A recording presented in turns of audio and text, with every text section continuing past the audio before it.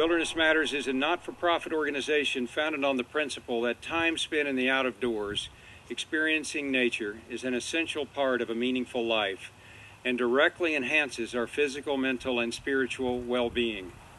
We believe that providing universal accessibility to public nature parks, wildlife areas, trails, and other outdoor venues is necessary to improve the lives of the nearly 20% of the population that have some type of disability. Wilderness Matters is most grateful and gives a heartfelt thanks to you, the City of Oklahoma City, Mayor Cornett, members of the Oklahoma City City Council, staff, committee members, and volunteers of the Parks Department. Thank you all so much.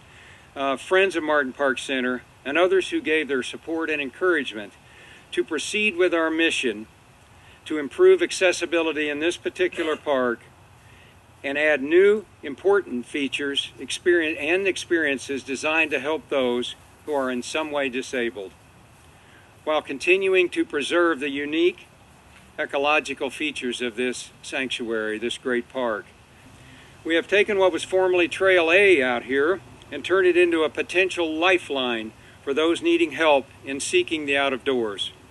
The trail has now been rightly named Jim Thorpe Rehabilitation Courage Trail on behalf and in thanks to Integris Health and Integris Rehabilitation Hospital for their most generous contribution.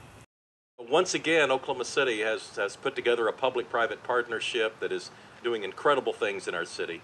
And you know, when you live here, you don't always realize it, but things like this aren't happening in a lot of places. Yet in Oklahoma City, it seems like it happens every week or certainly every month. We're doing something that is, borderline extraordinary. Another amenity in our city that people are starting to take for granted, and they should not.